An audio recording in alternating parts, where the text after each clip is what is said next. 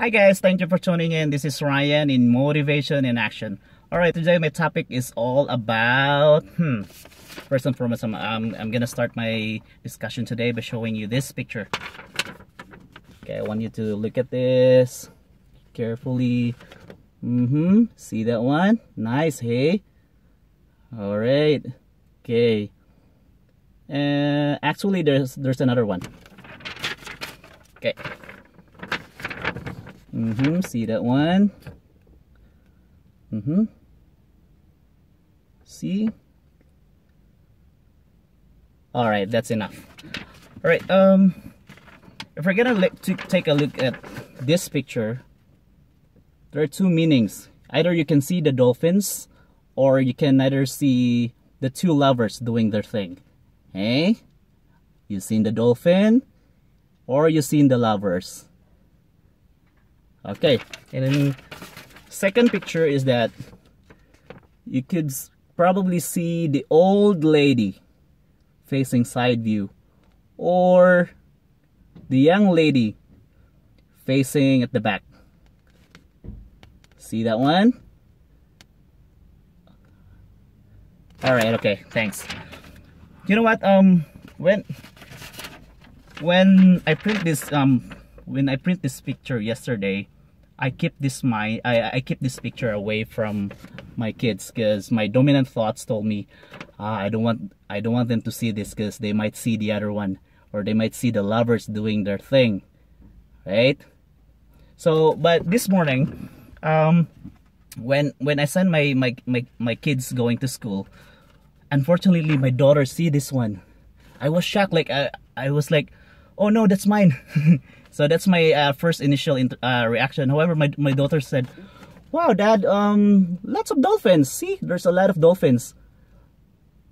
And then somehow it's like a breather, like, oh my God, fortunately. So something like that. I feel ease because she was able to figure out only the dolphin thing. So anyway, why am I sharing this with you guys?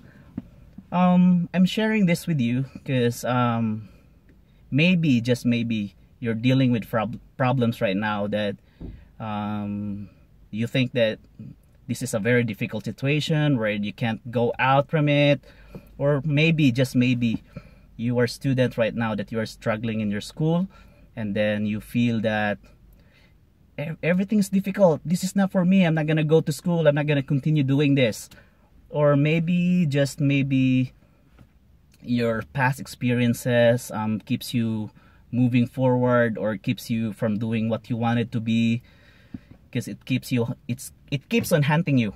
So those are the things that we can't avoid, because as human as we are facing those kind of problem. But hey, my point here is that in every difficult situations there are good things. There's always on the other side of the coin. Okay, like if you're gonna ask me, then how am I gonna shift from being negative to being positive? Or how am I going to uplift my spirit from being wary to being something good, feeling good? Like, I just want you to remind something. These are, you know what, your thoughts and your feelings can create possibility if you take emotional intensity and massive repetition. Remember that one. Okay, I'm gonna repeat again.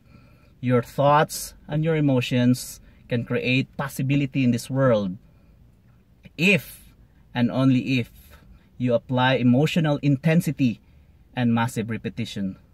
So how are you going to do that? Well, I don't know with you, but you have to wake up in the morning and look at the mirror and then affirm yourself that you are the son of God. You are approved by God. You are anointed by God. If God is with you, nothing can stand against you. Always remember that one, okay? Be brave, be bold to yourself that you can do these things. It's really difficult, guys. I know it's really difficult, but if you're gonna do massive repetition and then put emotional intensity, everything will, you can create possibility.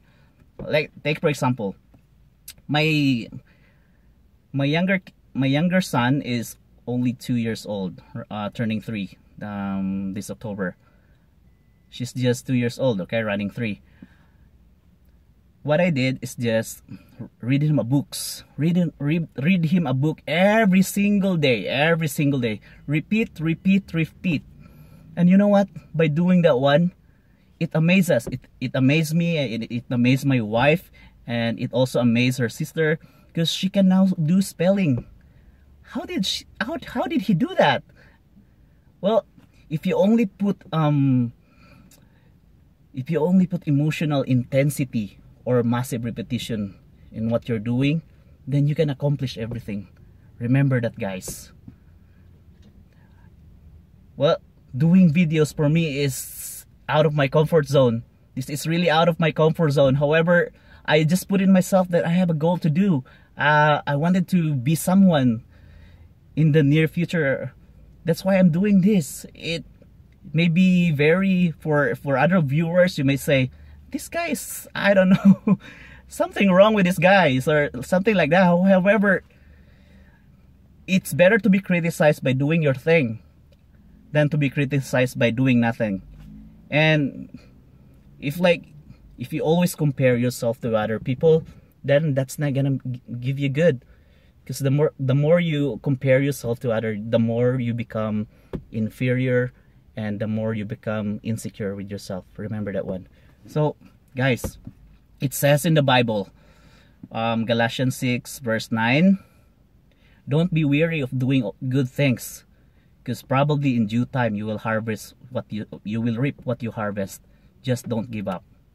So the Bible says, don't be weary of doing good things.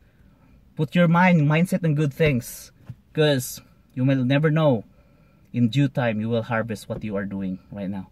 Thank you, guys. I hope you enjoyed that one. See ya.